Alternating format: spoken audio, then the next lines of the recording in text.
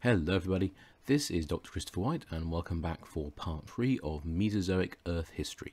So before we go any further, let's just get the code word out of the way. The code word for this presentation is Beowulf. I repeat, Beowulf. That's B-E-O-W-U-L-F. So one more time, that's Beowulf. So please make sure you write that down and put it somewhere safe because you'll need it for the code word quiz. Okay, so now we're going to move on to Mesozoic tectonics. So obviously tectonics in the Mesozoic are going to be focused along what is now the modern day western coast of North America. So the development of the Cordilleran mobile belt is a very complex story, so it has several parts to it. Now, the driving force of the creation of this mobile belt was the eastward subduction of the oceanic crust of the Farallon Plate underneath the North American plate.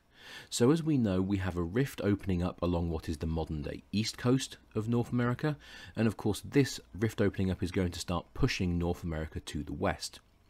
Now, in order to accommodate this movement, obviously the North American plate has to roll over the top of the oceanic crust to the west of it, and this oceanic crust is the Farallon Plate. So the Farallon Plate has to start subducting underneath North America to allow North America to move in a westerly direction. Now, this subduction zone that forms results in the thickening of the continental crust along what is the modern day west coast of North America. It leads to the formation of an extensive accretionary wedge.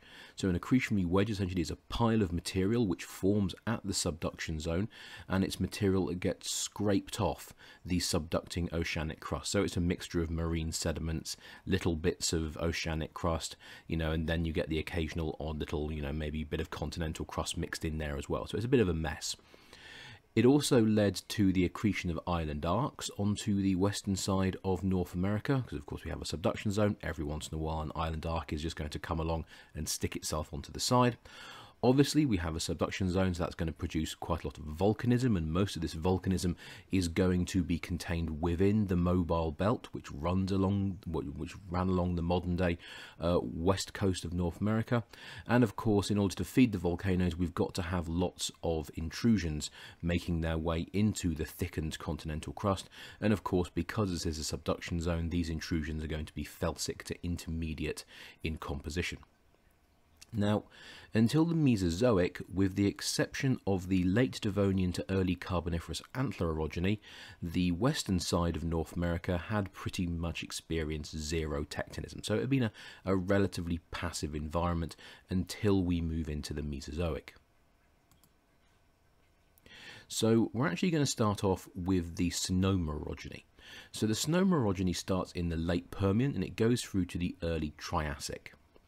So in the late Permian we get a subduction zone developing off the western coast of North America, and this subduction zone is forming due to the essentially the latter stages of a Wilson cycle. So along the western coast of North America here, an ocean basin has opened up due to rifting, and now at this point it starts to close, and obviously in order to close it has to form a subduction zone along one side of the basin in order to destroy the oceanic crust that's formed.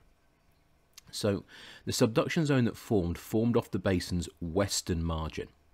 So the basin itself is going to be located approximately here, and you're going to have a microcontinent located over here, and the subduction zone is going to be along the western side of the basin, and so you're going to have the oceanic crust here subducting in a westward direction underneath this little microcontinent which is off the coast here.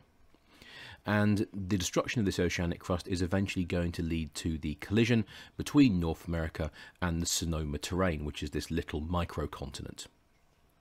So, as I said, the Sonoma terrain was a volcanically active microcontinent which was located off the western coast of North America. And of course, what happens is when we get this collision, it causes rocks to be thrust in an easterly direction. So this kind of gives you some idea of what's going on here. So obviously we have our this is Sonoma, so this is our little microcontinent here, and here we have what's the western coast of North America over here. And so we had our oceanic crust separating the two, and so what happened is the oceanic crust that was separating the two was subducting in a westward direction underneath Sonoma, However, of course, eventually that oceanic crust got subducted away. It's gone. It's now down in the mantle. And so this eventually led to the collision of the continental crust of the Sonoma microcontinent with the continental crust of the western coast of North America. So the frost sequence that forms, and you can see that the frost sequence that forms produces a eastward movement, so the rocks are being pushed towards the east, and this leads to the thickening of the Sonoma crust and the formation of a mountain range. So the frost sequence itself contains a mixture of granites and gneisses, so that's continental crust, felsic volcanics, because of course we know the Sonoma microcontinent would have been volcanically active because it was directly on top of a subduction zone. We also have marine limestone, sandstones and mudstones, so that represents sediments that were on top of the oceanic crust. And we also have the occasional bit of basalt mixed in there as well, and that represents part of the seafloor that occasionally got mixed up within the rocks of the mountain building event. So this period of frosting, essentially then and thickening of the crust, produces a mountain range, and this is referred to as the Sonoma orogeny, because of course an orogeny is a mountain building event. And it produces a relatively small mountain chain that sits off the west coast of North America. So we have the Sonoma microcontinent here, we have North America here, in between we have a narrow body of water which is underlain by continental crust. And of course the mountainous terrain that's formed is called Sonomia. So just to give you some idea, here's the situation. So we have our basin forming off the western coast of modern day North America. And so the basin in question is going to be approximately there. And so the oceanic crust is going to be destroyed, and that's going to lead to the collision of the Sonoma microcontinent with the western coast of North America, and it's going to lead to the formation of a orogeny right there. Now, there's actually quite a lot of uncertainty about the Sonoma orogeny, and that's because, as you can see from the picture here, the tectonics in this area at that time were actually rather complex. It looks like there were several small subduction zones operating in the area at the same time.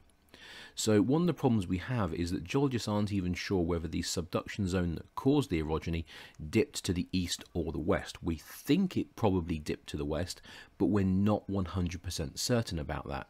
And of course, if your subduction zone is dipping in a completely different direction, of course that's going to change how the whole orogeny will have taken place. And so this obviously means the Sonoma orogeny is still relatively strongly debated. We aren't 100% sure what's going on. So, please bear that in mind. So, at the end of the Sonoma orogeny, subduction ceased and the western coast of North America became a passive margin. So if we look at the geologic timescale over here, we can see there's the Sonoma orogeny straddling the Permian-Triassic boundary, and you can see that once the Sonoma orogeny finishes, we have a period with little to no tectonic activity taking place. So the western coast has become a passive margin. Now, during the early Jurassic, we get subduction fully restarting along the west coast. And this leads to the formation of a steeply dipping subduction zone. Now, as we've discussed, the formation in the subduction zone is due to the westward movement of North America over the oceanic Farallon Plate. And of course, this is a direct reflection of the rifting that's taking place along the eastern side of North America, which eventually is going to lead to the formation of the Atlantic Basin. Now, the subduction zone that forms is going to control tectonism along the western side of North America from the early Jurassic all the way into the Cenozoic. So it's going to be active for a period of 140 million years. So it's a pretty long-lived orogenic event. And the start of subduction along the western coast of North America marks the beginning of the formation of the modern circum-Pacific orogenic system. So of course this is the ring of volcanically active mountain ranges that form along the edge of the modern day Pacific. So the Cordilleran orogeny occurred between the Middle Jurassic and the Middle Paleogene, so it's a very extensive orogeny. Now, it consists of a series of individual mountain building events that occurred in different portions of the Cordilleran Mobile Belt at different times. So it's not that we're forming one big mountain range all the way along the western side of North America at one time. What we have are smaller mountain building events that lead to the uplift of the western side of North America at different times and in different locations. There is obviously going to be some degree of overlap though, because orogenic events are quite large, so you can have more than one orogenic event occurring in the same area at the same time. Now, as discussed, most of the tectonism that we see is related to North America's westward movement over the Farallon Plate. So the first stage is the Nevadian orogeny, and this begins in the late Jurassic and it continues into the Cretaceous. So if we just go back to the previous slide, we can see, here we go, the Nevadian orogeny is starting here in the middle to late Jurassic, and it's going to go through to the middle Cretaceous. So the subduction of the Farallon Plate produced considerable volumes of magma, and this magma is going to be of a felsic to intermediate composition. This magma is going to intrude the crust, and obviously a lot of that magma gets trapped in the crust, so it will crystallize to form plutonic igneous rocks. And so obviously most of the plutonic igneous rocks you're going to get are going to be granites in the case of a felsic magma, and granite and diorite, in the case of an intermediate magma.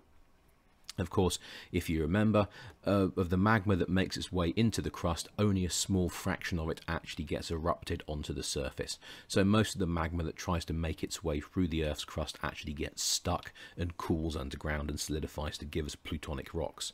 So the volcanic rocks that we see on the surface of the Earth are a fraction of the total amount of magma being produced.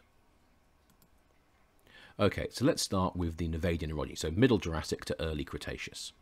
So the rifting that begins off North America's east coast obviously gives North America a westward push, and this causes North America to move over the Farallon Plate, and it produces a steeply dipping subduction zone.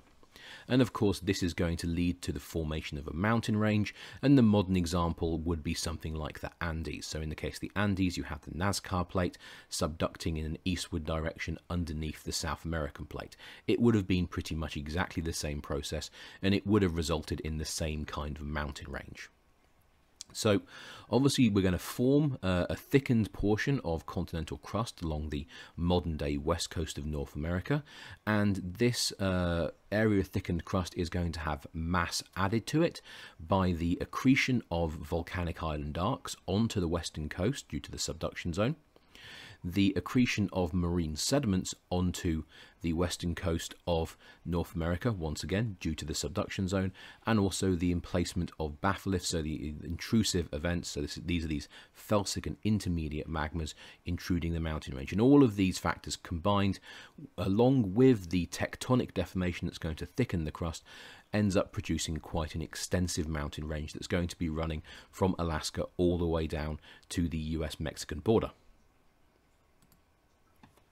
So here is our situation in the late Triassic. So you can see that on the whole, not a whole lot going on. It's all relatively peaceful. You can see we have a bit of topography down here, but on the whole, the west coast is relatively flat. Now, as we move into the early Jurassic, you can see once again the terrain is on the whole relatively flat. Now you can see we do have a subduction zone operating over here. And by the time we're moving into the early Jurassic, you can see we have several lines of volcanic island chains which are steadily going to be moving towards the west coast. And as we move into the middle Jurassic, you can suddenly see we have a significant change in the topography. So here we go. So you can see all of a sudden we have a noticeable thickening of the topography along the western coast of North America. You can see the mountain range forming there. So this is the start of the Nevadian orogeny. So of course what we've got is we've got our subduction zone here. So this is allowing North America to move westwards over the Farallon Plate. And of course this movement is causing this area of continental crust here to begin to deform and thicken.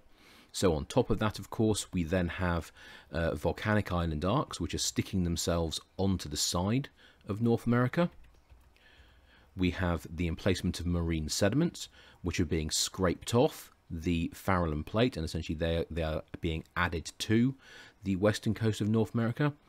And obviously this entire region here is going to be volcanically active because of the subduction, and that's going to lead to the emplacement of large amounts of magma into this thickened crust, which are going to cool and solidify to give us granites and diorites, and that's going to help to add extra mass to our mountain range.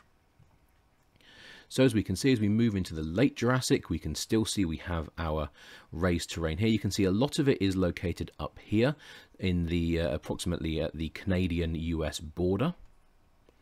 And we can see by the early Cretaceous that we have the Nevadian orogeny finishing, and you can see we have a well-established ridge, essentially a thickened crust running along the entire west coast of North America. And we can see the subduction zone is still operational. We can see also we have numerous smaller volcanic island arcs which are very quickly heading to the west coast of North America, and of course they will eventually make contact.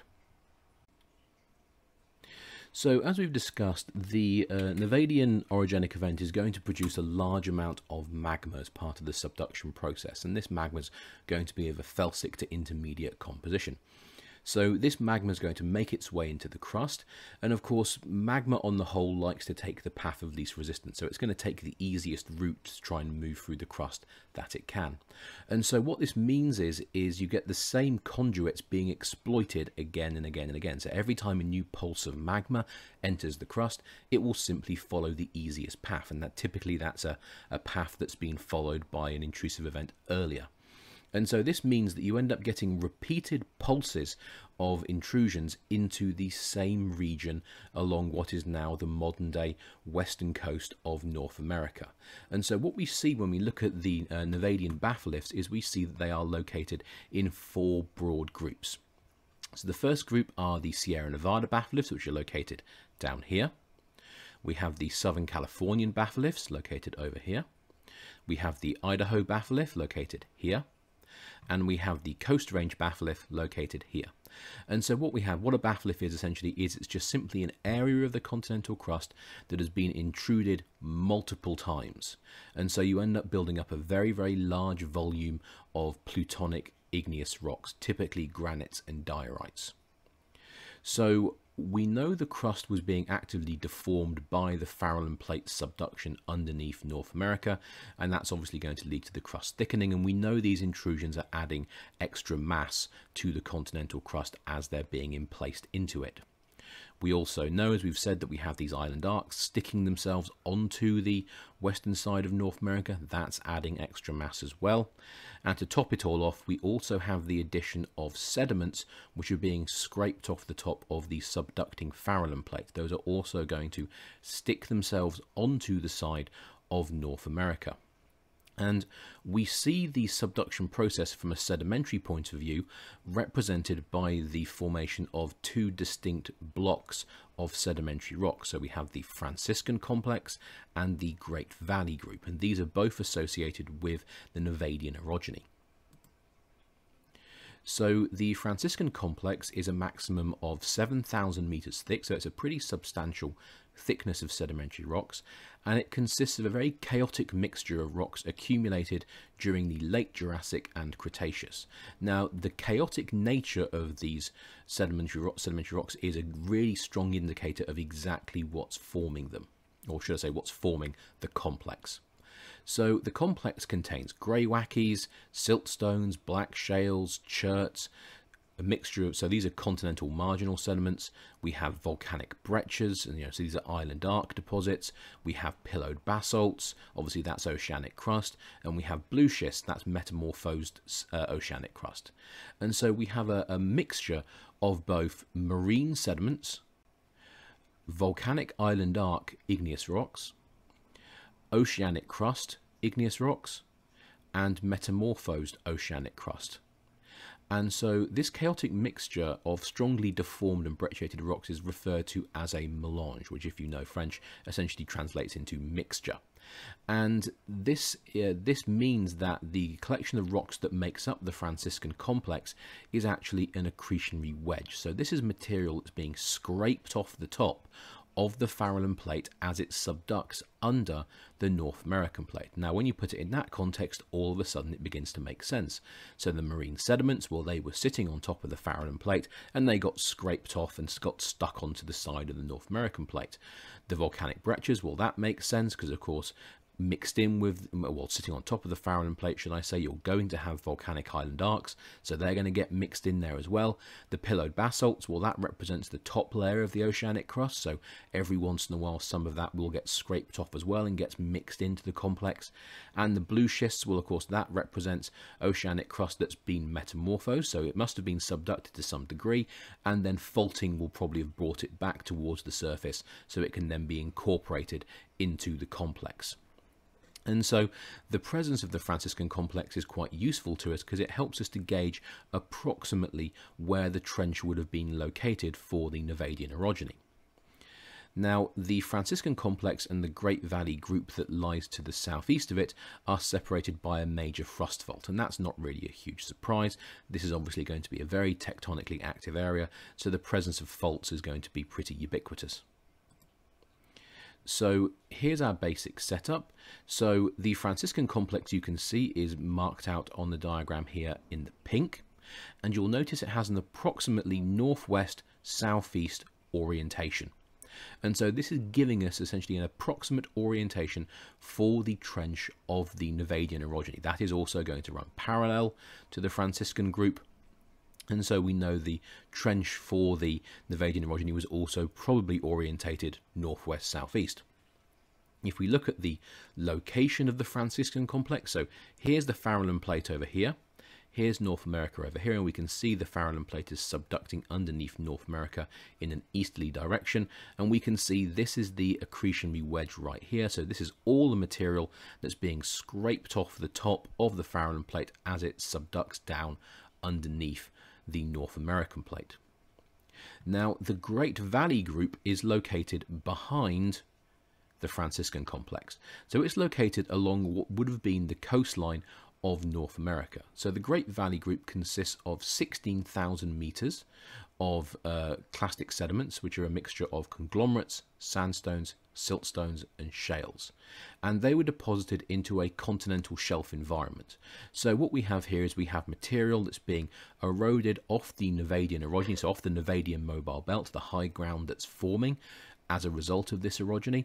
Of course, where we have elevated terrain, that leads to faster rates of erosion, and so we're going to have lots of sediment being formed, and this sediment is going to come off the Nevadian highlands. Obviously, it's going to go in two directions. Some of it will go into the center of the continental United States, and some of it will be deposited along the western coast of North America, and that's going to lead to the formation of the Great Valley group. So the Great Valley group essentially represents the material being eroded off the Nevadian highlands.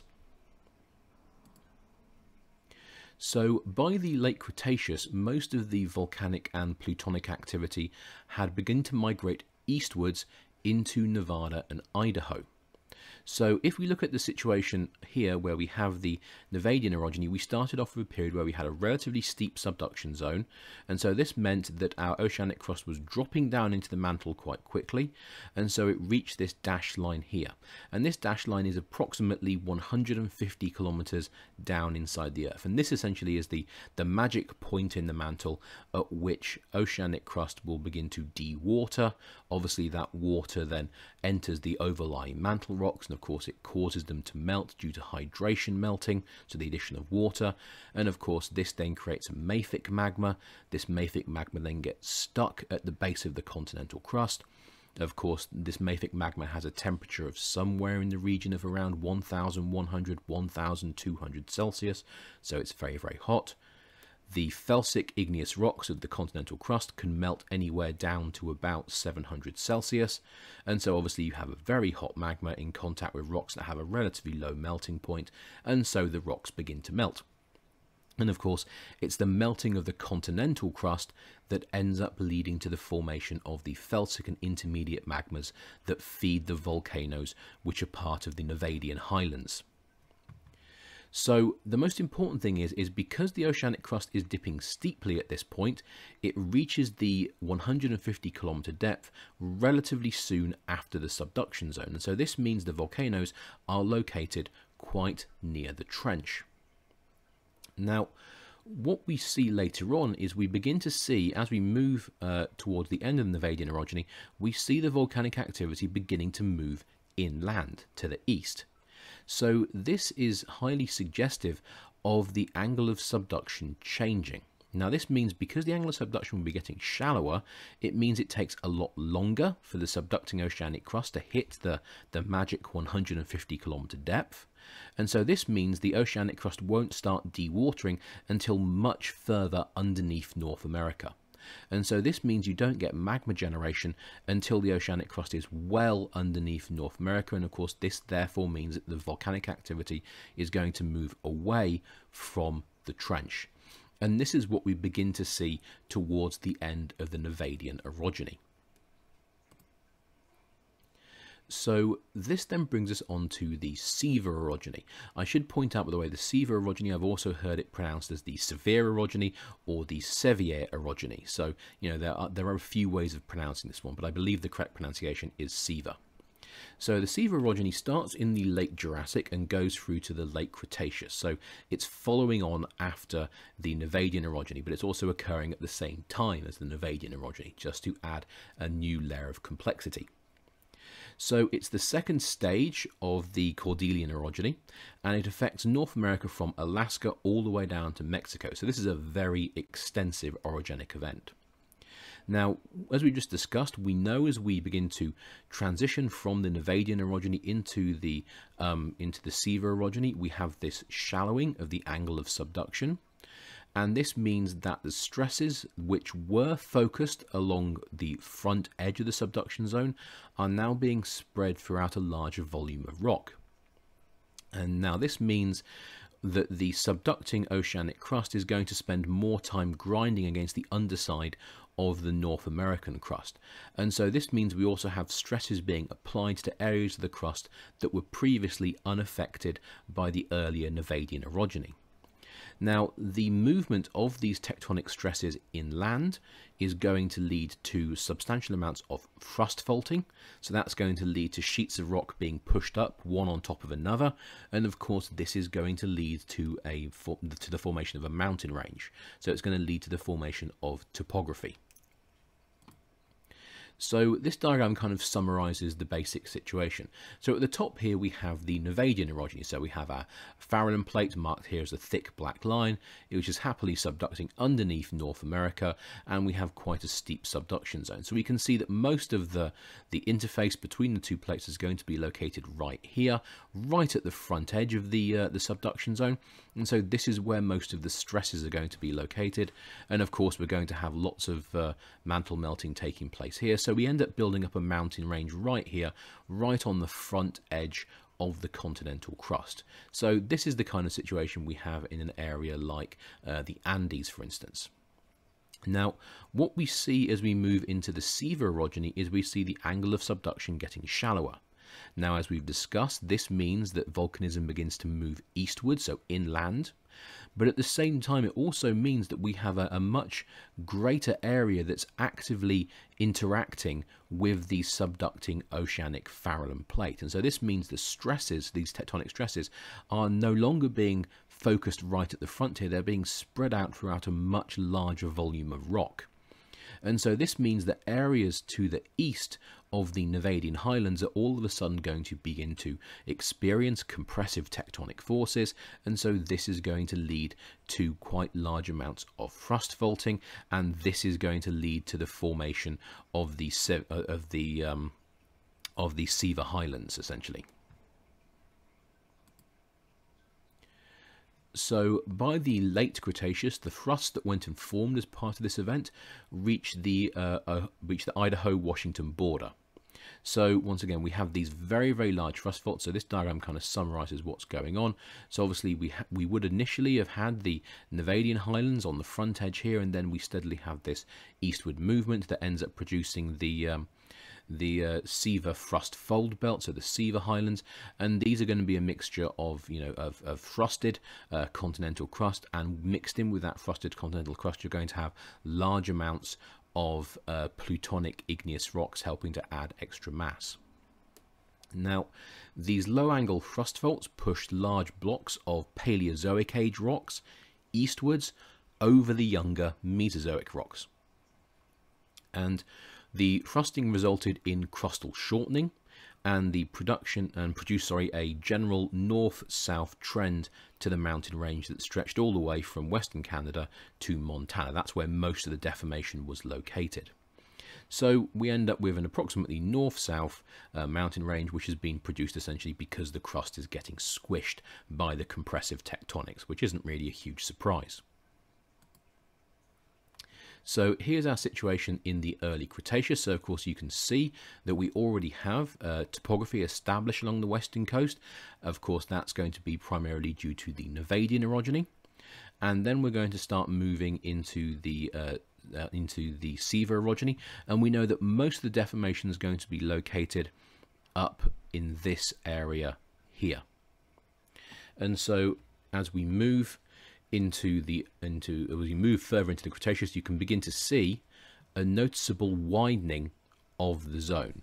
Okay, so if we go one too farther, if we look in this area in particular, what you're going to see is the width of the mountain range beginning to increase as the deformation starts to push eastwards. So once again, here's the Nevadian highlands, and as we move into the Cretaceous even further, we can see the mountain range is beginning to broaden a little bit over here, and then by the time we are into the early Cretaceous, well, further into the Cretaceous, you can see the mountain range has now almost doubled in width, and that's because we're forming the Seaver Thrust Fold Belt along the eastern margin of the already existing Nevadian highlands. So during the late Cretaceous and into the Paleogene, we see the final pulse of mountain building in the Cordilleran orogeny, and this is going to lead to the Laramide orogeny. So the Laramide orogeny starts in the late Cretaceous and it goes through into the middle Paleogene. So obviously we're going to discuss it in a little now, but most of the discussion is actually going to take place in the Cenozoic Earth history lecture. So the Laramide orogeny occurred further east than the previous two pulses. So the Laramide orogeny is going to broaden the mountain range that's forming even more. So the Nevadian orogeny was located close to the trench, then tectonism starts to move eastwards. That gives us the Seaver orogeny, and then finally tectonism is going to move even further eastwards, and that's going to give us the deformation associated with the Laramide orogeny. Now this eastward shift is, as we've already discussed, the result of the shallowing of the angle of subduction. So we initially started off with a subduction zone that was dipping at about 50 degrees. This is going to be the Nevadian orogeny. And by the time we make it to the Laramide orogeny, the subducting oceanic crust is going to be subducting at a near horizontal angle. So it's going to be moving underneath the North American plate at approximately 90 degrees. So it's, well, actually 90 degrees would actually be pointing straight down. At approximately 0 degrees, there's going to be no dip on it, give or take a little bit. And of course this is going to cause a change in the tectonism. And so as part of the Nevadian and the Seaver orogeny, we obviously have these areas where we have the tectonic pressures being essentially concentrated into a relatively small area. And so this is going to lead to higher pressure tectonics. So it's going to lead to the formation of things like thrust faults. Now what happens is because by the time we're at the Laramide orogeny, the tectonic stresses are now being spread out over a much larger volume of rock, all of a sudden we begin to see the deformation becoming maybe not quite so intense. So we do get some faulting, but we also get the formation of very big, very broad open folds as well. Now As part of the Laramide orogeny, we do get the formation of large near-vertical reverse faults. And a lot of these reverse faults will actually be reactivated normal faults which formed, earlier on in Earth history. And, it's just simply a case of these faults are they're already there. There's a bit of tectonic stress, there's a bit of force, and so the blocks of rock can move and exploit these faults relatively easily because it's a pre-existing weakness. And this causes massive blocks to be upthrown, so to be pushed upwards, and this produces a region of elevated terrain that runs through New Mexico, Colorado and Wyoming. So the majority of the Laramide orogeny occurred in the Cenozoic, so as I said, we are going to cover it in greater detail in the Cenozoic Earth History lecture. So this kind of gives you some idea of what we have. So here's our subduction zone. So here's our North American plate, and here's our subducting Farallon plate. And of course, we know initially the subducting Farallon plate would have been dipping quite steeply. That leads to the formation of the Nevadian highlands right at the front. We know the angle begins to shallow, and that leads to the formation of the of the Seaver Thrust Fold Belt further inland, and by the time we make it into the Laramide orogeny, we can see that the Farallon plate is literally just grinding along the bottom of the continental crust for an extended period of time. And so this means the tectonic stresses that were being focused into this area are now being dissipated essentially and spread out over this very, very big region of crust here. And so that means that, once again, tectonism, deformation is moving further eastwards, and this is going to result in the formation of the Rocky Mountains. And we can see here we have some of these steep reverse faults which are pushing blocks of rock straight up. So okay, so that was the basic rundown of Mesozoic tectonism. So this would be a good place to stop. So stop the video, get up, have a walk around, get a glass of water, take 5-10 minutes to relax, and then please come back for part 4.